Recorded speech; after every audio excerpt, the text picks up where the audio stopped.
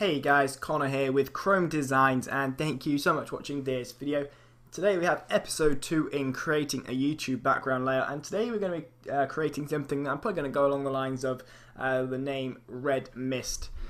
We'll see anyway, but the actual design of the layout is going to look something like this, in fact. So I'm just going to deselect that, we'll zoom in here. And again, we're doing a pattern layout. I'm going to continue these a little bit, then I'm going to go back onto the standard pattern layout. So keep tuned. Anyway, you pick up some tips along the way. But I'm actually using the new layout here. So for you guys just wanting that, it's going to be forced to use it soon. There we are, coming at you. But this is it. We've got a kind of stone text in the middle with some nice side-off neon kind of glowing lines, and I feel the look is quite nice, quite simple and professional. Something that I really look for in my designs. So I think without further ado, we'll get started. I've got my template open here. If you don't have a template, you can search YouTube. Well, I've got a video on it. If you want to search it, not search it, you can just go onto my channel and you'll see it in a matter of moments because it wasn't that long ago since I uploaded it. But anyway, we'll get started. And in fact, here we are. We've got quite a nice little screen preview here, zoomed in a little bit, so I might just flick back to this in order to kind of try and get the best results in terms of similarity to this as possible. So I think without further ado, we'll go ahead and make the background, undo the color overlay, and I'm just going to make a simple gradient and radial. Going to go ahead and reverse that so it's black on the outside. I'm just going to go and change the color from white to a dark red, maroon kind of colour. Something that's got a bit of class to it. There we go. And also I'm going to drag it up just a little bit so it's at the top of the sheet. Obviously you just do this by dragging. Make sure it's trying to be in the centre. And my desk is kind of squeaking and wobbling at the moment. But I'll try and play through that. I hope you can't hear it. Then I'm going to reduce the scale just not that much. Something like that would do. There we go. I'm going to go ahead and make it a little bit darker, I think. There we go, that's looking good. I'll go ahead and go view actual pixels. And there we've got our banner. In fact, that's not centered up. I'll try and move it over just a little bit. I don't know, that'll do anyway. So, next thing I think we'll just go ahead and go straight into it. I'm just going to make the text. So I'm actually going to drag this out of the modules. There we go. I'm going to go to text. The font I'm going to use is, I think it's Sliced AB. There we go. Oh, awkward. Next tab, and we're going to kind of have this a red color, but I'm going to keep it white for now. So I'm just going to put caps lock on and write Chrome. I'm going to edit free transform. I'm just going to make it bigger. You want this text to stand out as it is the main text of the document. In fact, I'm just kind of realising here that I'm going to try and have to go quite fast just to fit everything in. So I might be whizzing through this a little bit. There we go. And to get the kind of outer layer, as you see here, the kind of stone effect, I'm just going to click Command and on the thumbnail of the Chrome text, make a new layer, go to Select, Modify, Expand, and I'm going to expand this by 10 pixels. And I'm just going to go to the Fill tool once that kind of region is selected, and we'll just fill it in. There we go, it's simple enough. Command D to deselect it, and you realise that the white text we just had is gone. That's because the fill that we just made is simply above the layer Chrome. So drag it below, just make sure it knows its place, and there we go, we've got the nice effect. On the internet, you may have just seen, we've got this stone text, so I'm going to go ahead and just copy it in. I just typed in grunge, as you see in my Google search. Grunge, Google Images, something that I liked, it doesn't matter. Just give a nice stone effect. Add a new feel to it. So we're going to go ahead and Control V that in, and that is actually a lot larger than the one I kind of used to make this, but nevertheless we'll work with it, and we'll just overlay it onto the text. Actual pixels, and I'm just going to hit Alt, and in between these two layers here, I'm just going to click, and you see the little the white and the black circle. I'm going to create a clipping mask, and you'll see it will overlay onto the Chrome, and immediately we'll add a hue and saturation on that layer, and I'm just going to lower down the lightness just a little bit. In fact, I'll use the create clipping mask on it, and I'll lower the lightness down just a tad. There we go, that's looking okay, that's okay. Yeah, we'll go off that. double click, and on the Chrome, in fact, on this layer 1, we're going to add a outer glow, and change it to black, like so. Increase the size quite a bit, and obviously this just adds a bit of depth to the title, makes it stand out that little bit more. So we'll do that, leave it at that, that's looking okay. I'm going to repeat the stages that we just done in terms of the layer onto the actual Chrome text. So we're going to go Control J on that, and I'm going to drag it above the Chrome, and again hold Alt and click in between the two layers, and there we go, we can immediately see it. But this is going to be in the same region, so I'm actually just going to click and drag on this stone layer, and when you start to drag you can actually see the outline of the actual kind of picture itself. I'm going to drag it to the bottom to really get some of that grunge in there, and also displace it from the text, the actual layer used below, so it won't look exactly the same and cheap. So now on the Chrome, I'm just going to make a colour. I'm going to add a colour red actually, yes, and I'm going to make the colour a nice dark red. I'm going to change the blend mode to overlay, like so. And immediately you'll start to see it as a nice effect. That looks quite good actually, I'll leave it at that. Before we do so, go to outer glow, color normal, and we'll change it to black. And increase the size yet again.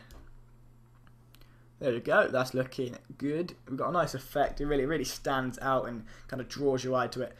One other thing that, this is a good tip, in fact, this is the main reason for this series, is getting the tips.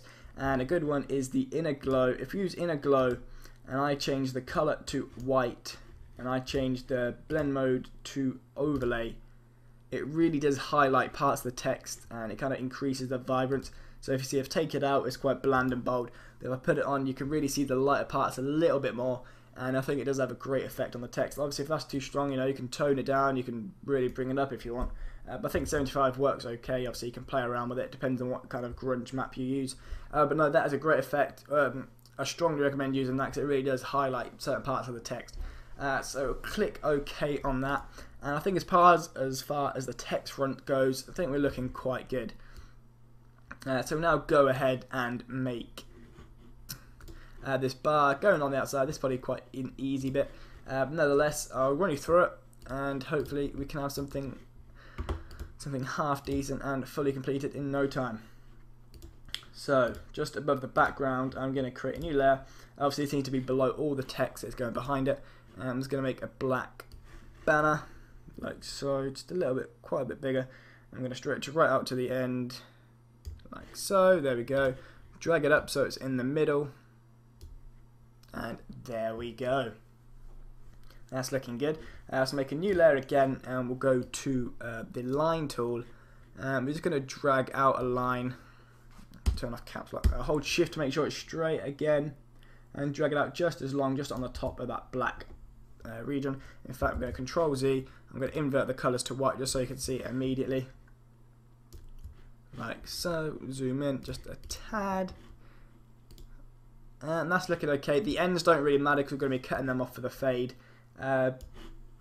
More in terms of horizontally rather than vertically, but yeah, that's looking good. Zoom out just a tad. There we go. So now we're going to go ahead and make the layer mask. They're the colors for this. So we're going to make the color, and we're going to go from red.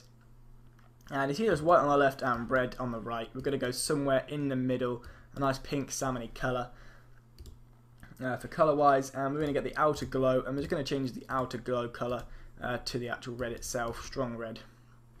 Like so. You can make it a little bit darker if you want. But okay, that's looking good. In fact, on the original, I'm going to make it a little bit darker. Maybe that's a little bit too light. Something like that is looking nice. There we go. Okay, and that's okay for that line. So we're going to go ahead and Control J or Command J on that layer, and just drag it down to the bottom of that black bar rather. Just trying to get my words out. I've got a bit of a sore throat, as I always do with these tutorials. Maybe not the one for me, but hey ho. So we've got these three layers going on here, and what we're going to do is we're going to right click on all of these, and we're just going to go merge layers, and we go to the brush tool. I've got the brush on 306, and this seems to work well for me. What I actually do is I just tap, continue clicking on the outside Obviously the hardness is on 0, and I'm kind of getting a nice fade effect, so it'll be as clean cut and kind of tacky, if you will. So a nice smooth fade into the black. It probably does it easy on the black background as opposed to the little vertical lines, but nonetheless it still works cool. There we go. And merging them before will obviously make even, as long as you've got the brush reasonably in the middle. But no, that's looking good, and we're almost there. The final tips, or the final stages rather, is the text. So I'm just going to go ahead and make a new layer right at the top here. Got a really messy Photoshop workplace going on. Excuse me. Now I'm going to change the font to, you want a kind of bold font for this, not too bold though. I'm using, I think it's, I'm not sure, Bitsumishii. Bitsumishii is the font, don't ask the font. I'm not one I know, so people's going to ask me the font now, and I'm going to go ahead and say it now. You're not going to be funny. Apologies for that. But anyway, we'll go ahead and type, I'm going to type Twitter in here. Yeah, I'm going to Command J. I'm really going to drag it down. Hold Shift and Alt by OCD, and Shift just to keep it in proportion. Like so. That's looking good. And add some final blending options for this. We're going to go Gradient Overlay. And I'm going to lower the opacity. Because it was on red, if we lower the opacity, you're really going to get the red effect. In fact, that's not even going to work. We're going to change the bottom color to a nice dark red, maroon color. And the top to a kind of lightish color red, like so. And again, I'm going to use the same technique that we just used by doing the inner glow. So we're going to go inner glow, blend mode, overlay, color white, and we're going to lower the size down to about 2, I feel. And really that does highlight the outsets of the text. So that's looking good for that. So we'll go ahead and click Command J, drag it over to the right hand side, and obviously this is going to be the Facebook link. Obviously links can be whatever you fancy, or Facebook, there we go, Facebook, and like that is really looking good. One other emphasis I'm going to have on the text, in fact no, I'm going to leave it there for a second purely for ease. Command J the Facebook, I'm going to drag it up. I don't know why, instead of making a new text I always Command J or duplicate the layer. Something that I always have in my head, and we're going to just change the color of this to white. Take off, in fact no, we're going to leave it, and I'm going to change, lower the size down to about 24, is that 24 is okay. Drag it over in the middle of the Facebook text, and we're just going to go to Gradient Overlay, we're going to reset to default, and because the colour is on white as we just seen, if you lower the opacity, the black was just, because it's white on white at the top, you'll notice no difference. Because it's black on white at the bottom, and you lower on the opacity, the black will start to turn to grey until it gets to white. So it'll be white on 0, 100 on black, black on black if it's on 100. So we're going to go somewhere in the middle, and something around the 56, about 60 mark works best, I feel.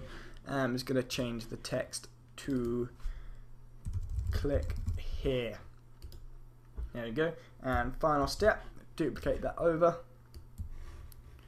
like so, and click here for Twitter. You can maybe make them a little bit smaller, in fact. I think that's quite a bit too big. That's what she said. 20. I think that'll do. 20 looks a little bit better actually, a bit more sleek and professional. Let's go ahead and make it on this one as well.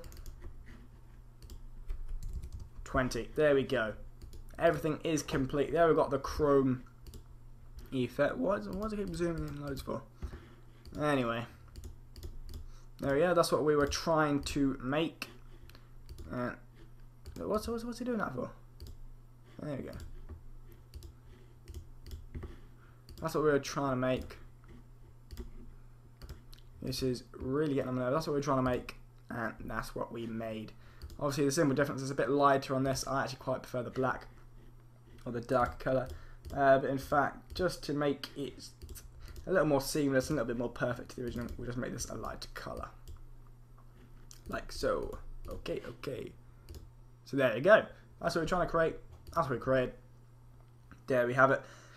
And I hope you picked up some tips in this tutorial along the way. Sore throat at the moment. But anyway, I've been Connor with Chrome Designs. I hope you liked the video.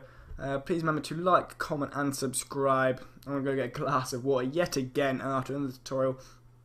Thank you so much for watching this video. I'm going to go ramble on now, so I'm going to cut it off. Thanks for watching this video. I've said that about 3 times right now. But I'll see you guys soon. Bye.